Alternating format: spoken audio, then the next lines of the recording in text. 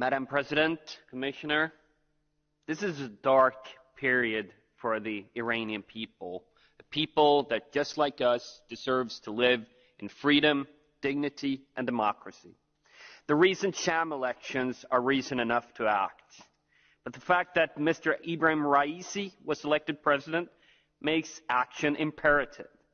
Mr. Raisi has blood on his hands.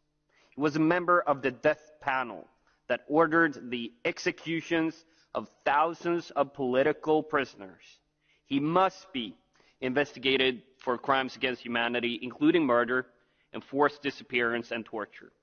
As co-author of this resolution, I and the ECR support the use of the EU Magnitsky Act against Iranian officials. The ECR calls on European institutions to join with international human rights organizations to hold those responsible for human rights violations to account. Finally, the EU must demand the immediate release of our fellow citizen, Dr. Jalali. It's a moral obligation. I'm therefore pleased the resolution calls for targeted sanctions of those involved in the arbitrary detention and sentencing to death of EU nationals. I urge you, Commissioner, to enforce the resolution with the utmost dedication and persistence. Thank you.